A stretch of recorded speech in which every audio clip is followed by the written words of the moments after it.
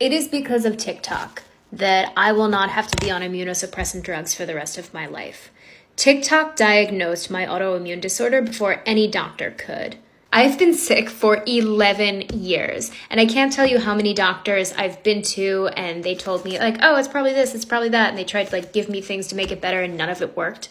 I started getting posts on my FYP about chronic Lyme, and I was like, why am I getting these? Like, I don't have Lyme disease. Until I started listening to the patients, and I was like, huh, that's how I feel. Like, that's what I'm going through. I found a doctor through this app who was able to order the proper testing for me to get diagnosed with Lyme disease. And I have been eliminated as a patient from the trillion-dollar drug industry of immunosuppressant drugs. Chronic illness patients are the biggest cash cow for big pharma because we're not terminally ill. It's not going to kill us, but we're sick all the time. And we need medication. And the medication is not cheap. The last medication I was on was charging my insurance company $8,000 a month, and I needed to be part of a copay program to be able to afford the copay. Drug companies and doctors would have made millions of dollars off of my body over the course of my lifetime had I not been diagnosed by TikTok.